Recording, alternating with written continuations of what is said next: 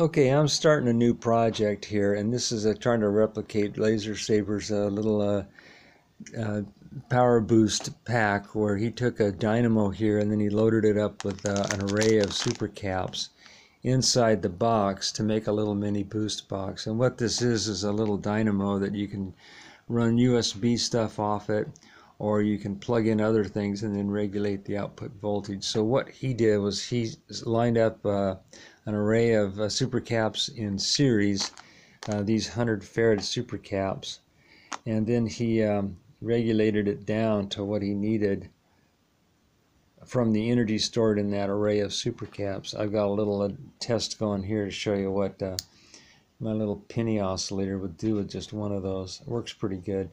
But the USB devices are what he is interested in, and so am I. But let me show you how the fan works here.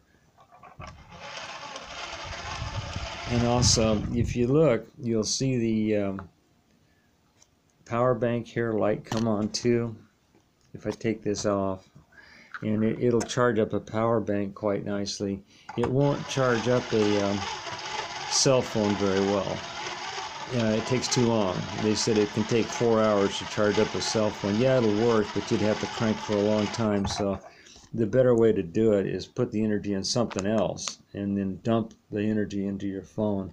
Now, what he's doing is he's putting them in super caps rather than the power bank. And the super caps go inside the box. He lined them up inside the box like this. And he put in 8, but I'm just going to try to put in 6. And then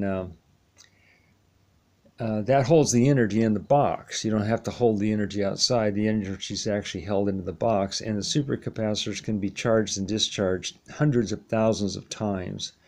Some of the claims are into the millions of times. So 20 years from now, if this doesn't get rusty or something else break on the board here or something, these would still be functional many years down the road. But anyway, this was the latest thing that I've been playing with for the last few days, is this hand crank generator, dynamo they call it.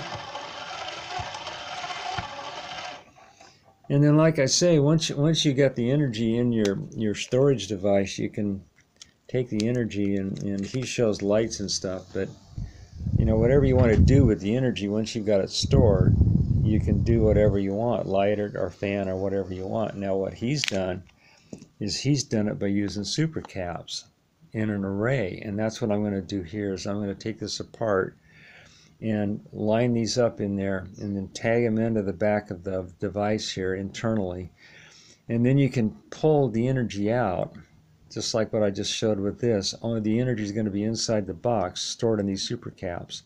I'll give a link to Lasersaber's video. There's tons of videos on this on YouTube that show what's on inside and how it works and all that.